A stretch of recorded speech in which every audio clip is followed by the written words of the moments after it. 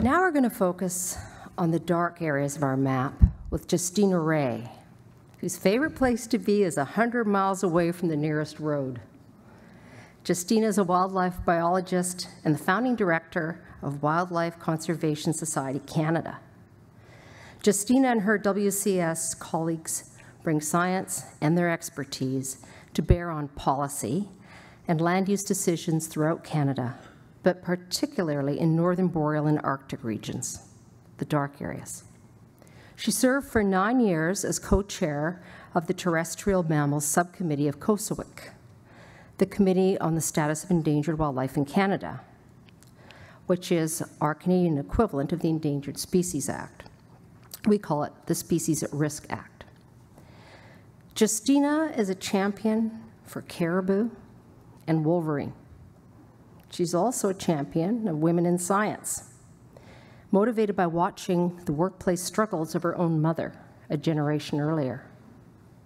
A couple of days ago, I was in Santa Barbara at NC's, where I was working, and I met, and well, I know, and was chatting with a young scientist who many of you probably know, Emily Darling. Emily, are you here? And I mentioned Justina's name, and Emily just started enthusing about, what an incredible mentor Justina has been for her as she's learning the policy and science ropes, and what an outstanding leader you are for so many conservation scientists in Canada. Justina's squirming, but it's true. Justina's idea of success is resolving problems that at first may seem insurmountable, which makes her the perfect co-leader of our conference and our next speaker. Welcome, Justina.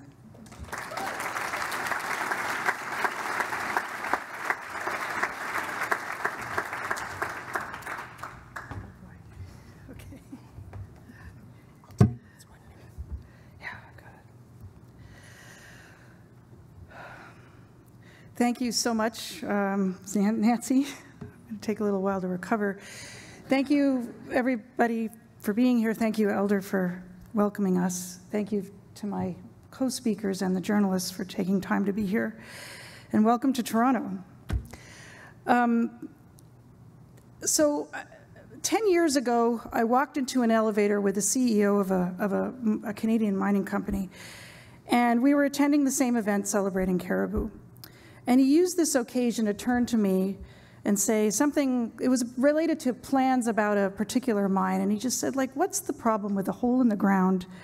Why make a big deal about it? The footprint is tiny, and it's a vast wilderness. Scarcely 3 years later, this, after the mine had been built, the same company put in plans for a second mine about 3 kilometers away, and started a new assessment process, almost as if the old one had never happened. So I've often thought about this conversation and the both entitled and somewhat condescending look on the face of the CEO as he sort of patted me on the head, and figuratively, of course, and it's sort of as if to say, there, don't worry about it. This is just a small mine. You don't need to be bothered by it. We've got a lot of land out there. And so in addition to my discovery that day that actually elevator speeches are a thing, and it's probably a good idea for all of us to have a few of them in our back pocket, there was actually, this episode exemplified for me 2 sort of major truths that I've been thinking about over those past 10 years that relate to the conservation future, especially when we look at those dark areas of the map. And the first one is that we as a society and governments in charge take for granted and don't place a ton of value on our natural heritage treasures until they become scarce. And then the second one that this vignette demonstrated to me was that we make decisions only one project at a time. We're seldom proactive where we can be. We never place limits on our activity in advance. And we have an overblown sense of confidence that we will do no harm. So with respect I'm going to talk about both of these in turn. So with respect to the human propensity to take our natural treasures for granted, it's easy to understand why. When you look at this map, a lot of you from the States are like, what are you complaining about? Canada is indeed characterized by vast landscapes of roadless areas, where there's been no significant land conversion in boreal and northern Arctic regions in particular. And if we look at the lights in Canada, I know there's no map, no boundary there, but right at the 49th parallel, we can imagine exactly where that is that we share with the US. And by and large, that reflects where most human settlement is. And it is true what they say, actually, and I looked it up. It is true that I looked up the calculations that about 85 to 90% of Canadian population lives within 100 miles of the US border.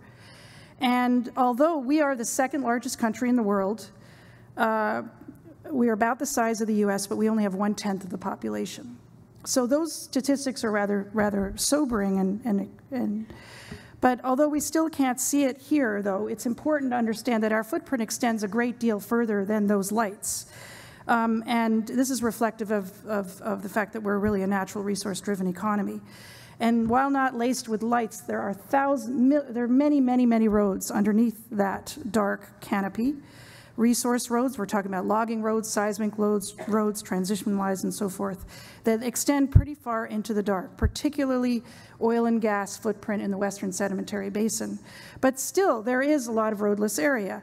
And as for the rest of the dark areas that remain, in spite of our international reputation as like really nice and polite people and lovers of wilderness, make no mistake that Canada is not in this situation because of any foresight, because of any protective instincts on the part of our governments. There have been multiple attempts over the years. In the last 50 years, there have even been commissions and many discussions about how to develop the North. And so we are where we are simply because we haven't gotten there yet. And if we look at the history of human behavior in some ways, that the old expression that you don't know what you've got until it's gone prevails. And while the Atlantic cod story can become kind of a cliche, I have to mention it because it really is such a well-documented example of sort of three major things: an overzealous appetite on our part, the consequences of ignoring solid evidence, warnings in advance year after year, and then also the profound pains of so little progress in restoring this resource after it bottomed out 30 years ago. And as evidenced by our ever-growing list of species at risk, we have all too many species that serve as indicators of deterioration that we don't pay attention to until really it's too late. And we don't have very many good examples of restoring stuff once it's hit bottom. There is good evidence that we should not at this point take any of these intact areas for granted. Namely, that on a global scale, these are becoming more and more scarce. Northern Canada and Alaska actually stand out in the world with an area of intact roadless forests that still occur here. They're at least as large in extent as the Amazon these days, and considerably less fragmented than Asia and Central Africa.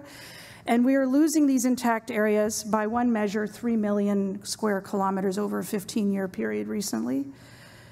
Understanding also, though, is increasing for the disproportionate value of intact forests, namely to biodiversity, carbon, water provision, indigenous culture, maintenance of human health. But in spite of this knowledge and experience, and also that we well know that it makes good business sense to think proactively and strategically, but in advance of problems while we still have them, blah-de-blah-de-blah, that's not how we do things. It's, of course, not how we work when it comes to protecting our natural capital. And decision-making systems reflect this. And I'm not talking about land use planning. Land use planning does occur in a lot of these areas where zoning decisions are made. And these are the dominant and important process in many areas. Generally speaking, though, when land use plans do indicate in a general sense where development is welcomed as opposed to areas where there's going to be protection, they are quite silent and provide no direction on the pace, scale, intensity, complexity, and upper limits of development that the region can tolerate. And this leads me to the second major issue that was raised for me by this meeting with the CEO guy. And that's the reactive and piecemeal manner in which we make decisions about developing an area. And since I'm focusing on these remote areas, this is probably a good time to talk about roads. Access to remote areas is, of course, a prerequisite for any development. You know, if you get transmission, energy, and so on and so forth. Yet, when roads are, and it's not uncommon for agencies, public agencies, to fund and plan and be responsible for building in roads so that they will come, so that you can promote development, so that access is going to be easier. Yet the potential future cumulative effects that will arise are rarely considered, particularly in the face of a changing climate, and the trade-offs between the costs and the benefits from an economic, social, cultural, and ecological impacts are rarely discussed in advance. And so if, in fact, if a road is built for a mine, in most environmental assessment processes, that road will be considered entirely separately from the mine. And where the mine might be subjected to a lengthy environmental assessment, the road kind of gets a sort of a pass. And it's rarely considered. And yet it's those first roads that some of us are calling keystone decisions. They can have disproportionate effects when they're punched through an important area, but they're also growth-inducing. And we're arguing for changes in business-as-usual practices to where these projects receive major instead of minor consideration and kickstart serious conversations about future scenarios of change in the region.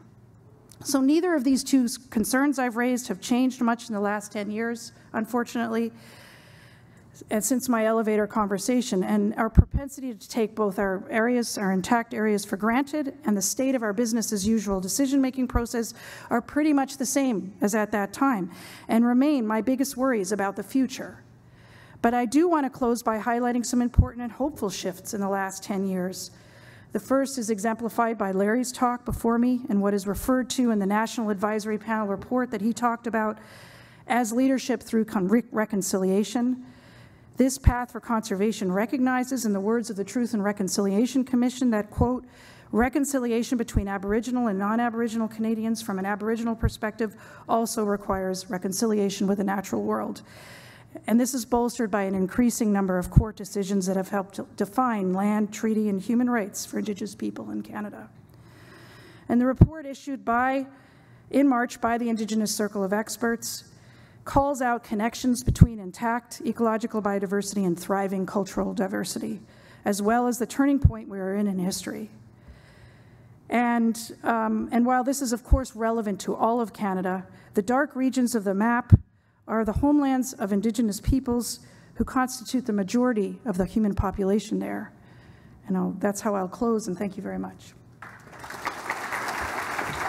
27 seconds.